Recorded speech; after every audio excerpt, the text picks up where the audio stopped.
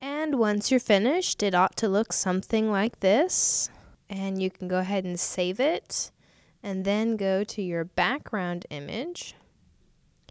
And you're going to File and Place your cutout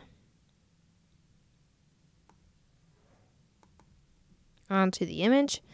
And in this case, it almost places it exactly in the right place. I might resize a little bit.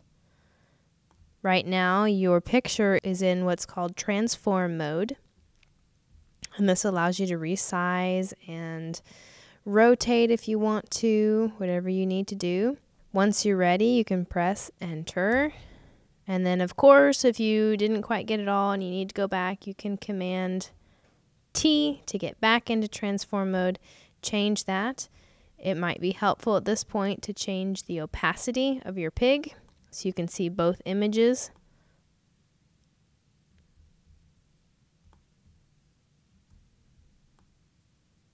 Just going to try and line up the eyes a little bit.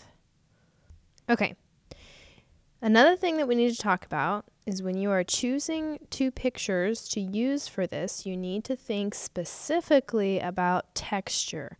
I have chosen two pictures, two animals that have got similar textures.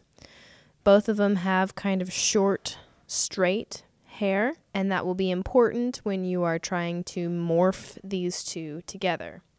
Another thing that you want to look at is the lighting.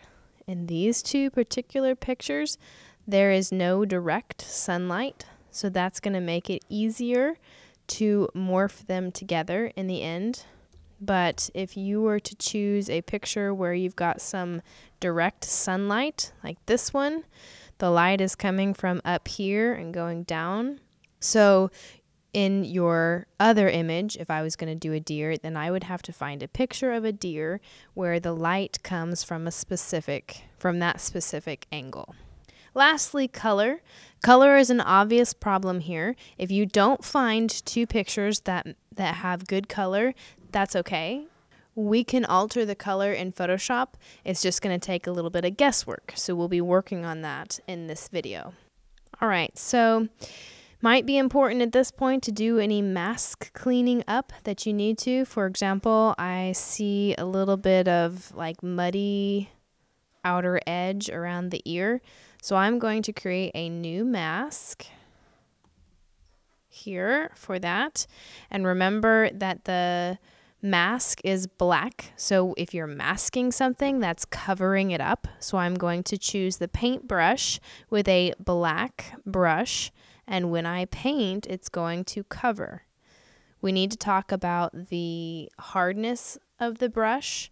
If you right click, then you'll see this display that shows you how large your brush is and how hard your brush is. Right now it is as soft as it can be, and you can change that by using the slider.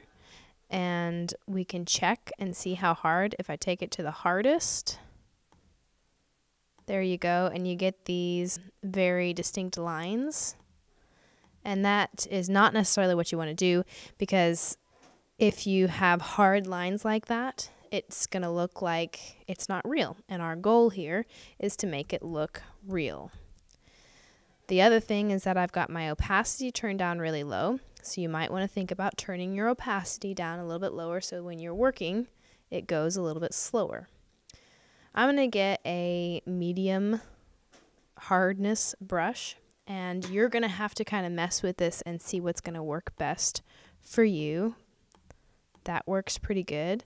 I'm also going to reduce the size with my brackets.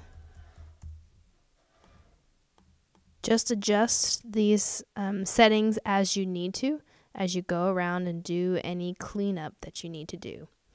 You don't want to come right up to the edge and make some very solid lines around it. Like I said, you want to make sure that it stays believable, and having this soft edge is going to help make it believable.